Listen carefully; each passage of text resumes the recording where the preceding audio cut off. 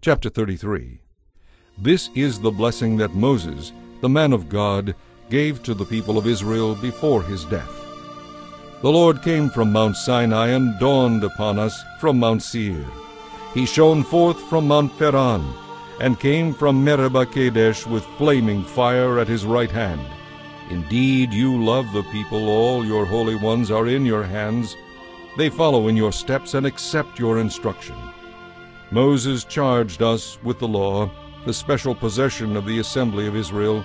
The Lord became king in Israel when the leaders of the people assembled, when the tribes of Israel gathered. Moses said this about the tribe of Reuben: "Let the tribe of Reuben live and not die out, even though their tribe is small." Moses said this about the tribe of Judah: "O Lord, hear the cry of Judah, and bring them again to their people. Give them strength to defend their cause. Help them against their enemies."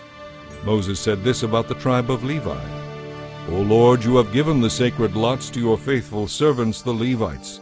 You put them to the test at Massah, and contended with them at the waters of Meribah. The Levites obeyed your word and guarded your covenant. They were more loyal to you than to their parents, relatives, and children. Now let them teach your regulations to Jacob. Let them give your instructions to Israel. They will present incense before you and offer whole burnt offerings on the altar. Bless the Levites, O Lord, and accept all their work. Crush the loins of their enemies, strike down their foes, so they never rise again." Moses said this about the tribe of Benjamin: "The people of Benjamin are loved by the Lord and live in safety beside him. He surrounds them continuously and preserves them from every harm."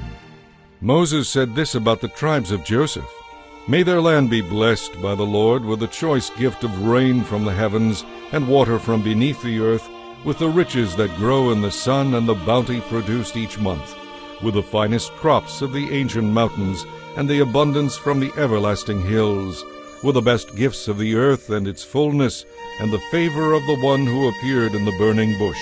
May these blessings rest on Joseph's head, crowning the brow of the prince among his brothers. Joseph has the strength and majesty of a young bull. His power is like the horns of a wild ox. He will gore distant nations, driving them to the ends of the earth. This is my blessing for the multitudes of Ephraim and the thousands of Manasseh." Moses said this about the tribes of Zebulun and Issachar: "May the people of Zebulun prosper in their expeditions abroad. May the people of Issachar prosper at home in their tents. They summon the people to the mountain to offer proper sacrifices there. They benefit from the riches of the sea and the hidden treasures of the sand." Moses said this about the tribe of Gad: "Blessed is the one who enlarges Gad's territory. Gad is poised there like a lion to tear off an arm or a head.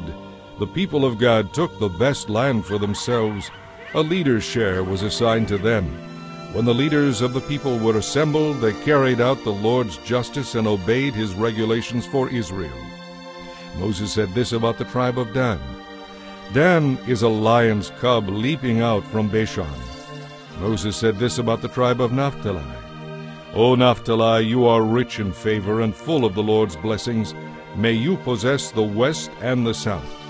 Moses said this about the tribe of Asher: "May Asher be blessed above other sons. May he be esteemed by his brothers. May he bathe his feet in olive oil. May the bolts of your gates be of iron and bronze. May your strength match the length of your days. There is no one like the God of Israel. He rides across the heavens to help you, across the skies in majestic splendor. The eternal God is your refuge, and his everlasting arms are under you. He thrusts out the enemy before you. It is he who cries, 'Destroy them!' So Israel will live in safety, prosperous Jacob in security, in a land of grain and wine, while the heavens drop down dew. How blessed you are, O Israel! Who else is like you, a people saved by the Lord? He is your protecting shield and your triumphant sword. Your enemies will bow low before you, and you will trample on their backs."